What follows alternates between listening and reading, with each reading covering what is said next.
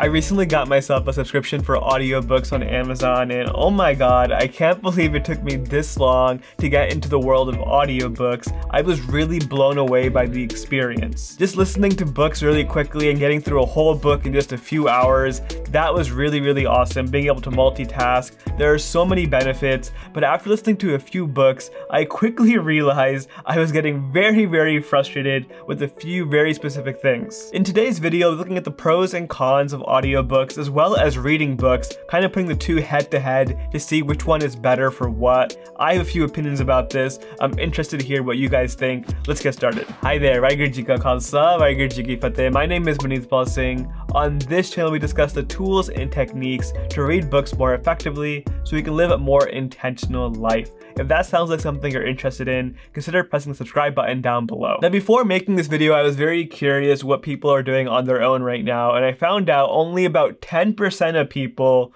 listen to audiobooks exclusively, and the rest of the people who are subscribed to this channel listen to audiobooks as well as read books, or they only read books and they don't listen to audiobooks at all. But let me talk about some of the advantages of reading books before we talk about audiobooks. Firstly, it's a much more mindful activity when you're actually sitting down and reading a book physically. And I have to say, this is one of the biggest reasons why I enjoy reading so much. I'm all about living an intentional life, a mindful life, and having that time set aside where just you and your Kindle reading. It's such a nice feeling. It really takes you away from all your work. That is an advantage you get with physical books and Kindles. You do not get that as much with audiobooks. Secondly, you have much more control over the pace in which you read. With an audiobook, you're kind of stuck at the playback of the narrator. When you're reading a book, you can slow down, you can speed up, you can skim, you can really stop and reread sections without any problem. That pacing is all within your control. This is really important for books that are nonfiction, especially when you want to go back and reread a piece of information that you learned and make sure you understand it properly. For me personally, I really enjoy personal development books as well as business books. Those books require sometimes going back a couple times and just making sure you understood the concept properly. This actually brings me to my third point though of why reading books is better. It's because you actually have the ability to take notes while you read. When you're reading a book on your Kindle or physical books, you can have a notebook or a highlighter or your finger for a Kindle, and it's just so much easier to highlight that text that is actually meaningful to you, and you can take notes as you read. And like I mentioned before, if you're reading a nonfiction book, you don't want to have to keep going back and rereading the entire book to find that one piece of information that you learned from it. When you highlight or bookmark or whatever you want to do with your book, it's so much easier to go back to that one quote that you really loved and find that information with reading books. With audiobooks, it's much harder to do that. Now, those are all the advantages of reading books in my personal opinion. There are some disadvantages of reading books as well. The first being, it takes a lot of time. With reading books on your Kindle or on your physical paperback, you really gotta find some time in the day to just sit down and read the book. Sometimes it could take 10 minutes, sometimes it could be a half hour to an hour. If you really want to read a book though, you gotta set a time every single day to read, and that can really take a good part of your day out of your day. And alongside the time commitment, you really can't be multitasking when you're reading a book on your Kindle or your paperback. You really have to read and sit there and just take that time dedicated for that one purpose, nothing else. And the second disadvantage of reading books physically is that I think it takes a lot longer to finish a book when you're reading it compared to an audiobook. When I read a book on my Kindle, it could sometimes take me a few days, or it could sometimes take me a few weeks depending how long the book is and how much time I have available. And that is really bad sometimes if you have a list of 100 books that you want to read. It just takes a very long time to get through an entire book. Alright, let's move on to audiobooks now. There are quite a few advantages as well as disadvantages for audiobooks. And again, as I mentioned before, I've only listened to a few audiobooks, so take this all with a grain of salt. My opinions may change over time.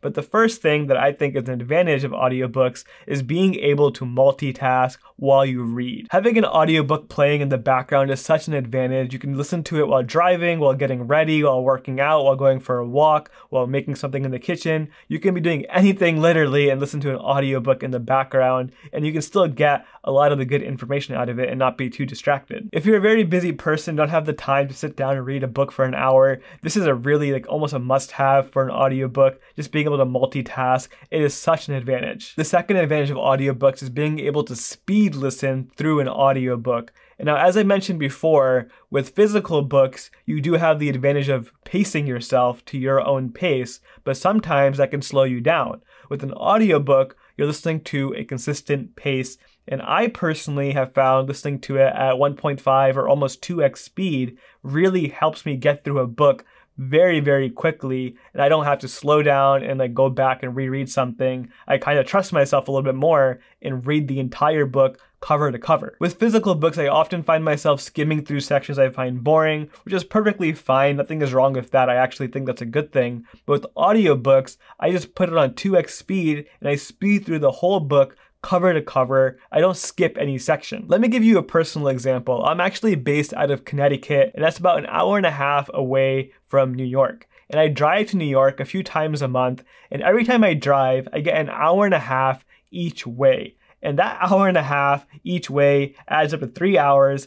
3 hours is almost enough to complete an entire audiobook at 2x speed. Sometimes not the entire thing, almost half a book depending how long it is. But either way, being able to read half a book or just one entire book just while you're driving in one day, that is an amazing feeling. I can get through so many more books this way. Then I also have other moments during the day where I'm listening to it while getting ready in the morning, going for a walk. Those all add up. 15 minutes here, 20 minutes there. I get all this extra reading time into my day just because it's an audiobook. Now, putting the speed and all of that aside, there's one more reason why I feel audiobooks are better, and this is because I think it's much more personal. You have a better connection with the author because oftentimes the audiobook is narrated by the author themselves. When I read a physical book on my Kindle or paperback, it gets really, really weird sometimes because I don't really know who the author is. I'm kind of building a picture in my head, and I find myself oftentimes after reading the book kind of Googling them and seeing who they are actually in real life.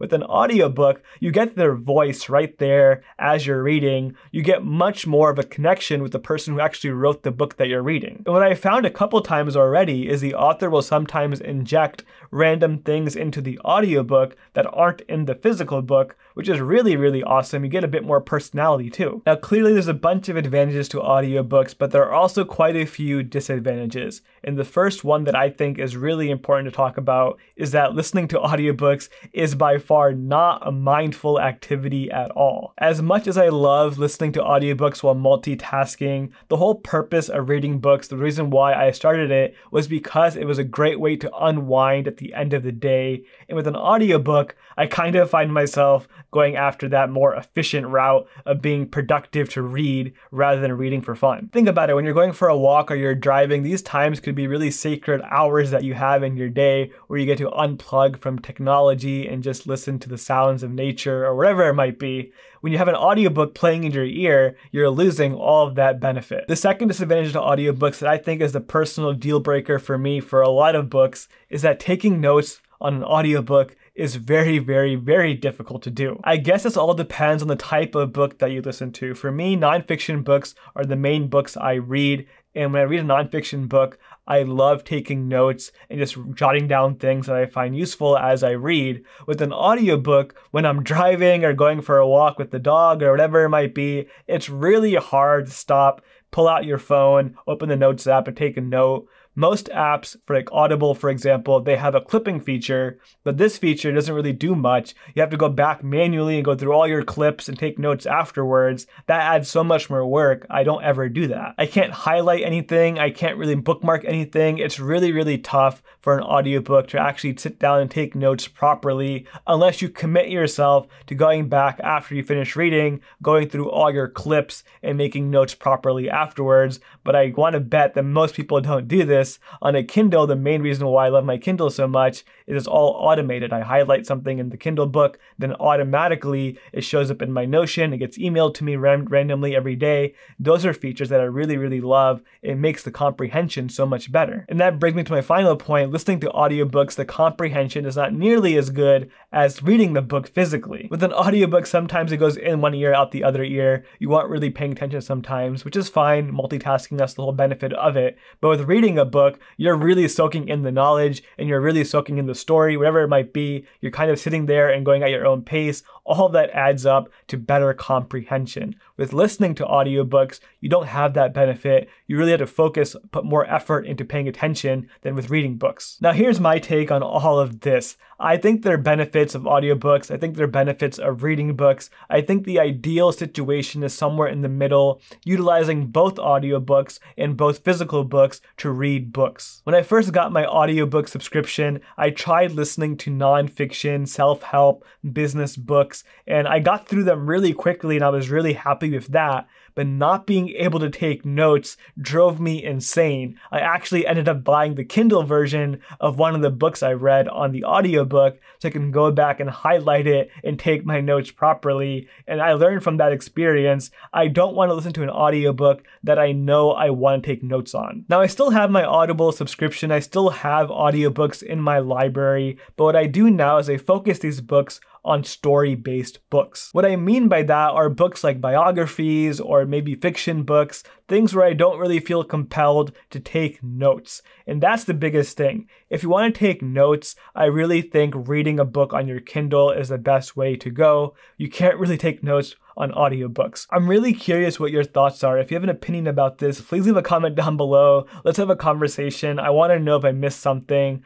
I'll leave a link also in the description for an Audible account if you don't already have one. I'm not sponsored by them or anything like that, but I do have an affiliate link that would support this channel if you just had to do that. Now, if you enjoyed this video, you'll probably also enjoy my comparison between physical books and Kindles. I have a whole video dedicated to explaining why Kindles are better than reading paperback books. Link for that on the screen right now. Thank you so much for watching. I'll see you next time.